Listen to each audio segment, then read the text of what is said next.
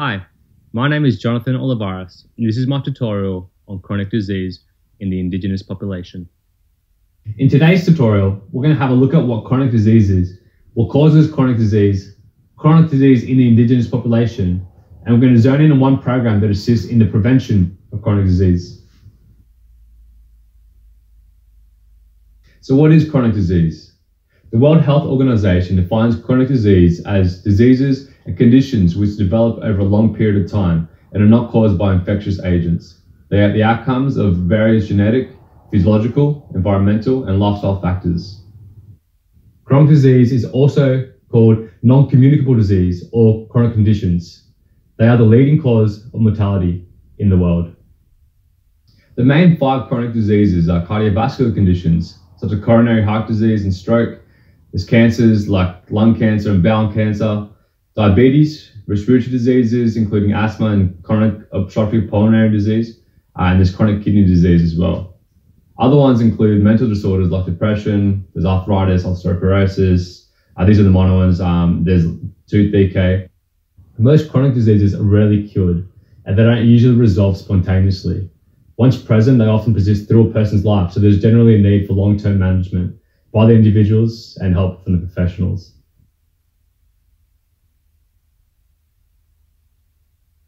So here we have some risk factors for chronic disease.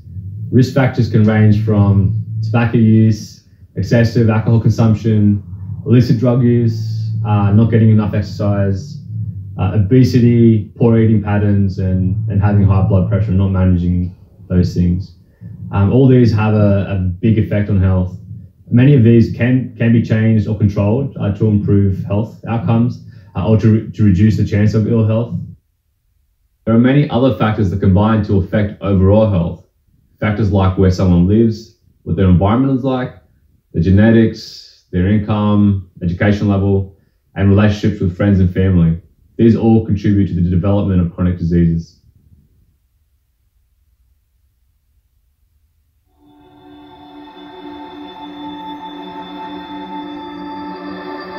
Just in the last week, 3 of my closest friends and a relative have been diagnosed with cancer.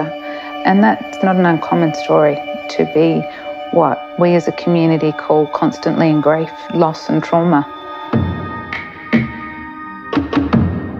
I'm Janine Mohammed. I'm a Narungga woman, mother of 5, and I'm living on Ngunnawal country. When I went to primary school, the amount of time that I had off, whether it be going with my mum to the doctors or, staying away from school because we didn't have enough food in the house so that we could actually go to school. It was at that period in time that I started to realise that we experienced a very different Australia to other Australians. Why does Aboriginal people suffer with all the life expectancy gaps and chronic diseases? The medical component of it is only one part of what we've got to focus on. There is centuries of things that have happened and contributed to where Aboriginal people are now. So this section I'm going to talk about the chronic disease in the Indigenous population. So first let's have a look at how many Indigenous people there are. So in June 2016, there was estimated to be 798,400 people in Australia that consider themselves Aboriginal and Torres Strait Islander. That makes up 3.3% of the total Australian population. Let's just have a look at this table. This is the life expectancy at birth for Indigenous compared to non-Indigenous. So with the information we've got here, Indigenous, we see that males' life expectancy is 69.1. The females is 73.7 for Indigenous. Non-Indigenous males 79.7 and females 83.1. The third column here is the gap between those. So as a group, we can see that Indigenous Australians experience widespread disadvantage and health inequality. Chronic diseases are the leading cause of illness, disability and death in the Indigenous population. They accounted for more than half of the top 20 leading causes of death in Indigenous people. They also accounted for nearly 3 in 4 deaths in Indigenous Australians in 2016. Among Indigenous Australians, the most common conditions or events causing avoidable mortality were ischemic heart disease at 22%, diabetes 12%, chronic obstructive pulmonary disease or COPD 7%, and cancer, 7%. To put it into perspective, suicide is 11% and road traffic injuries at 7%. Indigenous Australians generally have a greater risk of ill health compared to other Australians, and as I mentioned before, they have a shorter life expectancy. One reason for this is their socioeconomic disadvantage. On average, Indigenous Australians have lower incomes, higher rates of unemployment, low educational attainment, and more overcrowded households. This socioeconomic disadvantage places them at a greater risk of engaging in chronic disease risk factors, such as smoking, alcohol misuse, and being overweight or obese. Smoking is the single most preventable cause of ill health and deaths in Australia. In 2014 and 15, around 42% of Indigenous people aged 15 and over were current smokers. 31% of Indigenous people aged 15 and over reported that they drank alcohol at what was considered a risky level on at least one single occasion. This is known as a short-term risk. 15% of Indigenous people aged 15 and over reported that they drank alcohol at lifetime risky levels. It said that 1/3 of the burden of disease in Indigenous Australians could be prevented by reducing exposure to these modifiable risk factors. So just looking at this table, down the bottom, current daily smoker. In 2014 and 2015, the rate for Indigenous Australians for tobacco smoking was 2.8 times that compared to non-Indigenous Australians.